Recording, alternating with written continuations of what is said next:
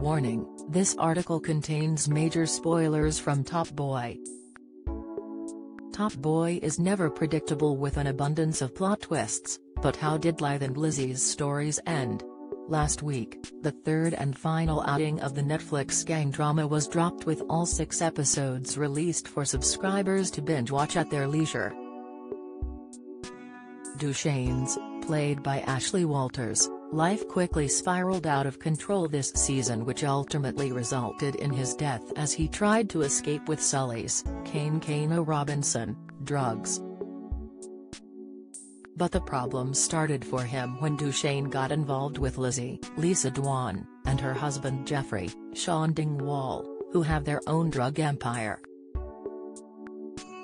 It is in the first installment that Jeffrey introduces him to dodgy accountant Lithe, Michelle Newell, who Lizzie previously introduced Jamie, Michael Ward, to, who says she can help wisely spend the money he's earning. Top Boy star addresses potential for spin-off after final season. Jeffrey tries to make things easier for Duchesne, telling him that Lithe would be able to help him wisely spend the money he's earning without getting caught up with police. He tells her that he is bringing in about £5 million a year with a projected turnover this year of £15 million. With expenses and overheads, that would come down to about £10 million, with Lithe telling the gangster, "Washing £10 million is going to be a challenge. You're a victim of your own success, Duchesne." Nevertheless, a partnership was formed and Lithe proved herself to be a trustworthy ally at this point. Don't miss. Top Boy's Duchesne star explains reason he wanted to end Netflix series. Cast: Top Boy fans are working out Sully's killer, here's the top suspects. Theory: Top Boy's Steph star disagreed with Sully's standoff scene. Reaction: what happened to Lithe and Lizzie in Top Boy? In Season 3, Duchesne pays Lithe a visit as he needs some of his money to pay for several new premises so Shelley, Little Sims, can make her nail business into a franchise.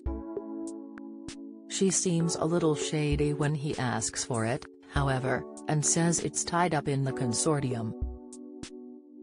Lithe also informs Duchesne that she had to take £800,000 of the £16 million he gave her for the summer house development as a processing fee. Duchesne still insists that he needs this money, but when he calls her up the next day, the phone rings out. Worried about what's happening, Duchesne calls Jeffrey, who is also panicking as he has been locked out of his bank accounts with Lizzie nowhere to be seen.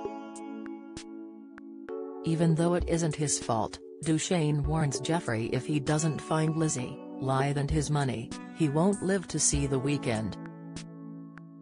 It is then discovered that the funds have been transferred to Soundrock, the shell company that Lithe set up with her, and Lizzie fled with his cash. In a fit of rage, Duchesne beats Jeffrey to death, which results in the police coming after him and the kingpin desperate for money to go on the run. This is why Duchesne steals Sully's drugs, but of course, he cannot allow this to happen, and so his friend and business partner fatally shoots him. Top Boy is available to watch on Netflix.